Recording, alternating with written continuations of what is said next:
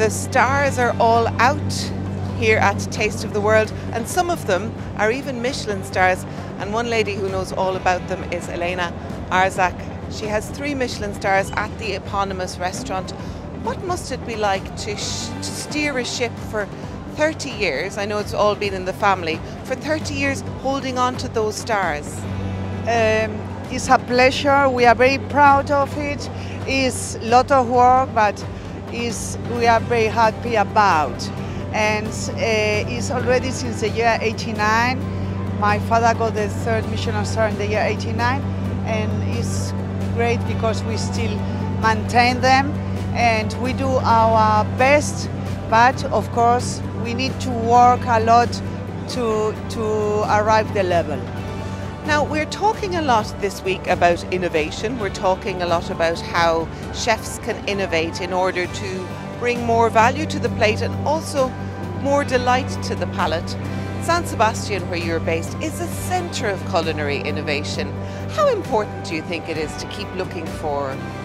See, this is why I'm here, and I want to see how people in the other part of the world think. I'm impressed because in this Golf Congress we saw a lot of meaning for the food, lot of meaning of the rethinking, and it's really I'm taking lots and lots of ideas already. Fantastic. May I ask you, what innovation in particular, is there any one thing that has caught your eye? See, I use how here is used the fruits. For example, pomegranate is used in a different way.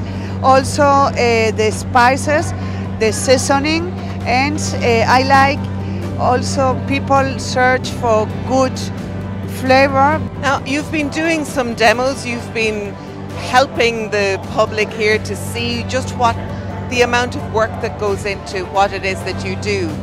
If you had anything to impart, what's the main thing that you'd like to show the audience here while you're doing your demos? So the first I want to show is that be proud of your plates, be proud of your profession. I brought the most successful plates in Arzak, and I wanted that they understand them, and also make passion in what you do. No, don't lose the illusion. Have this illusion of doing always and searching new ideas. We are so lucky to have you here, and thank you very much, Chef Elena, for joining us and sharing your wisdom with us. It's a pleasure, and as I repeat, see you soon. I'll be back.